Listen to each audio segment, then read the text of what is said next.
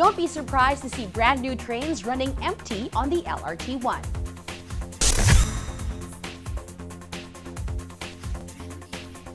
The LRT-1 is moving closer towards commercial operations of the fourth generation trains acquired as part of modernization plans of the commuter train.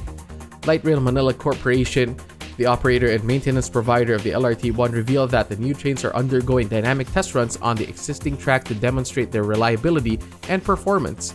According to LRMC Chief Operating Officer Enrico Benipayo, the new trains will run along the LRT-1 during off-peak hours and weekends. The trial runs simulate regular commercial operations to make sure that the new trains are safe for the passengers once put them into commercial service, Benipayo said. The LRT-1 has acquired 30 fourth-generation trains which consist of 4 light rail vehicles each. The new trains have a capacity of 1,300 passengers and a maximum design speed of 70 km per hour. Manufactured by Mitsubishi Corporation and Construcciones y Auxiliar de Ferrocarriles of Spain.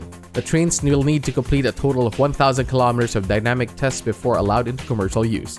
The LRMC expects the first fourth-generation trains to enter into commercial operations on the LRT-1 by the end of May.